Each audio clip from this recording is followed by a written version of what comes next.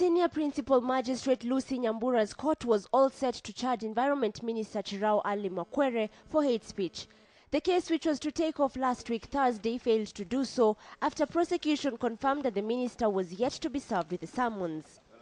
But even though by Monday morning Mwakwere had already been properly summoned, he was yet again a no-show. His legal counsel, Mwakwere, explaining to the court that the minister had suffered hypertension after receiving news that he was to appear in court over hate speech. Gatonye also said that Mwakwere's cardiologist had recommended that the minister jets down to South Africa for surgery.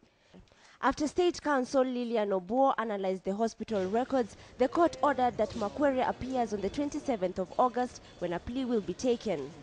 Meanwhile, in Parliament, Limuru MP Peter Mwathi, who is also accused of hate speech, defended himself over the allegations. Mwathi told journalists that he was not in the country when the National Cohesion and Integration Commission summoned him over the claims.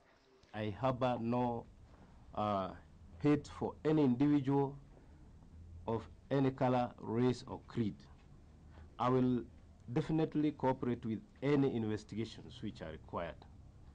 I remain truthful to myself, and I know I have been obedient and focused in dealing with issues affecting Kenyans at large.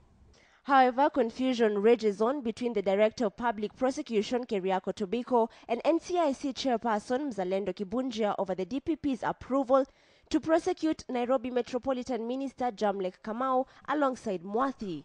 It's now emerging that the DPP received two conflicting reports from NCIC, one citing that the commission absolved Kamau and instead called for the prosecution of Mwathi and Makadara MP Gideon Mbuvi alias Sonko. Reports indicate that NCIC's legal team sent a report advocating for Mwathi and Jamlek Kamau's prosecution. The two were yet to be issued with summons to appear in court over the charges. For KTN Prime, I'm Asha Mwilu.